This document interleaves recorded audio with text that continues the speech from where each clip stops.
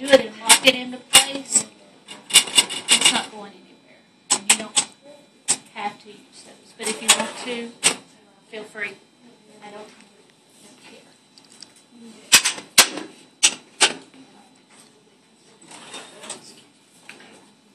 Light field. Line in my cassette. You're going to start with her pelvis. Okay. On this one, we don't shield. We got a 43 by 35 crosswise. Okay. We've been doing them on lengthwise.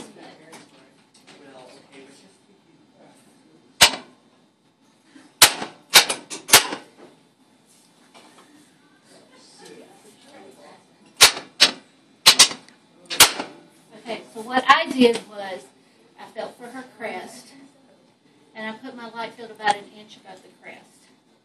I know the book says between the ASIS and the symphysis pubis, and we are about there. This is her ASIS, so if we went down a couple of inches, we're there. My deal is you have to include the crest on your image. So if you find it and put your light field above the crest, you know you've got the crest.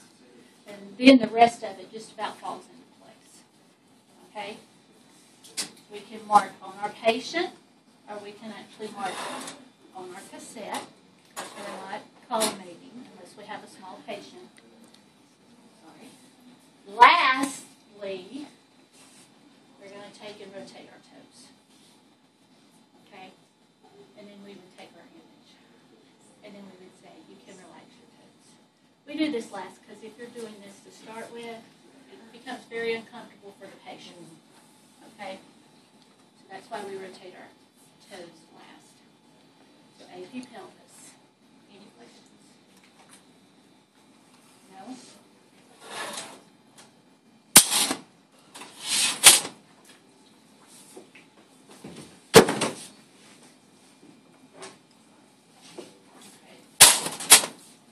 Swapping to a 10 by 12 lengthwise. Lined up.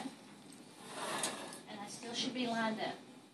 One thing, the smaller the cassette, the further out you got to pull your bucky so that you see the light on the cassette. Okay. And then we'll find your ASIS. Go back about 3 to 4 inches. And then I'm going to go in. About 1 to 2. I'm going to collimate to 24 by 30. Okay. So again, we can mark on our patient, or we can mark it on our cassette. Either or. We can shield half. Okay. So that we can try to do less radiation. Okay? And then lastly, we take an internally rotate. Okay? Any questions?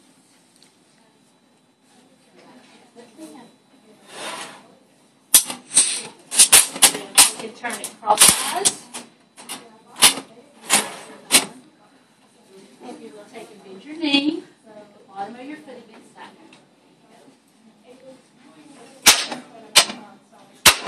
Then we need to swap our collimation crosswise.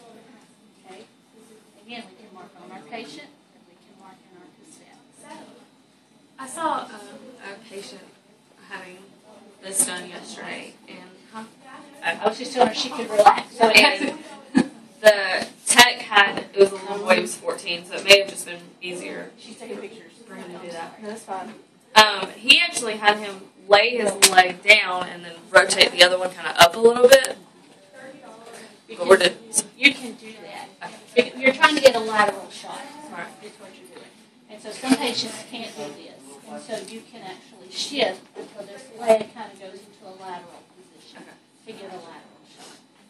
If the leg's actually broke, y'all would do a cross table lateral.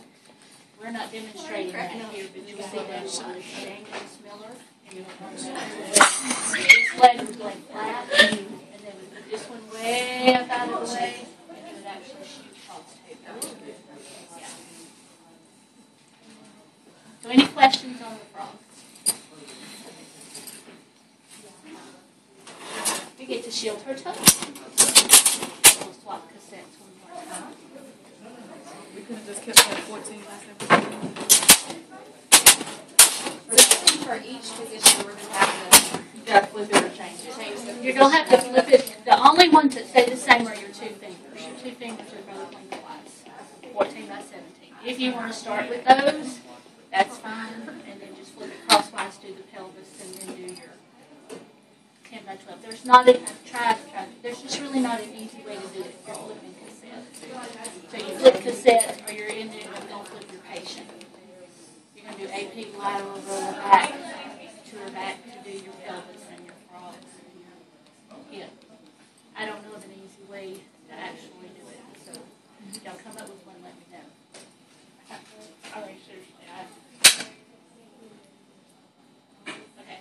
So now I'm lengthwise.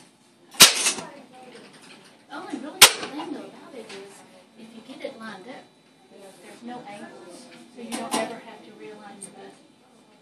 That makes sense. When you get this and this lined up, it's just taking and moving your cassettes. Okay. I'm finding her knee joint. I'm down a couple of inches. She's got her leg already rotated up.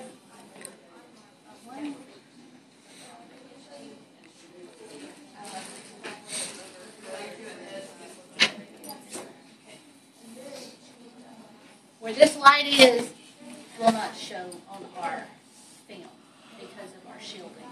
But when you do the femur, you will actually do another one from the top down. You got me? So, but we still want to make sure she's shielded. So again, you can mark here and you can mark in your cassette. Okay.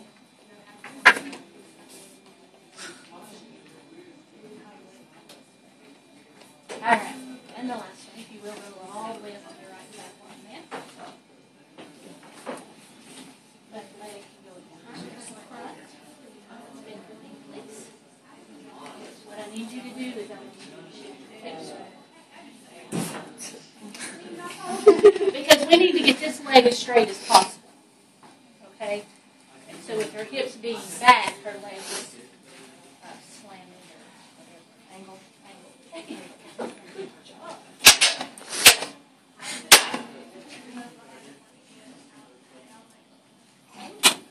Okay.